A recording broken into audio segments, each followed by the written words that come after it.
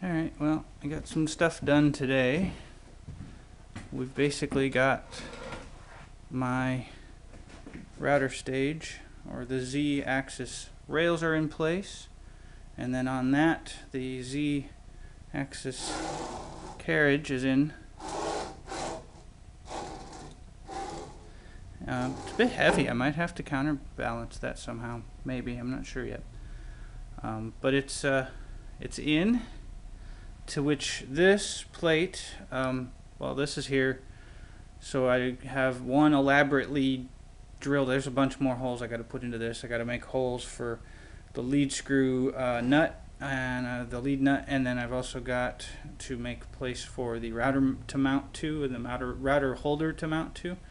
So this got, basically that's my one plate that I'll only ever have to manufacture once. If I change the router or go with a real spindle, then it would bolt to this. So this had to be pretty sturdy. I got really lucky with the countersunk holes. Also, I don't know if you can see back here, there's a, let's see if I can do this without making people seasick. There's a shim here, and then there's the block for the bearings. The shim has 4 countersunk holes, just like these bolts here, but they're countersunk into the shim. I had trouble coming up with a way of aligning all 3 pieces and get countersunk holes way out here and not have the holes line up, and things are wider on the outside because the router mount, I wanted to make sure I had enough room for that.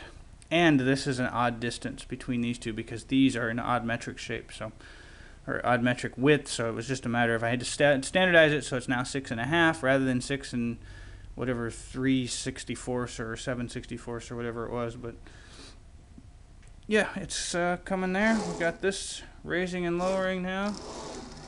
It does weigh a fair bit. I bet this part alone, I'm going to weigh it when I get done, I'll find out. I'd bet it weighs over 10 pounds or so.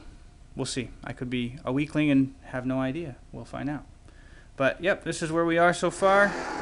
I have all 3 axes. I have all 3 directions.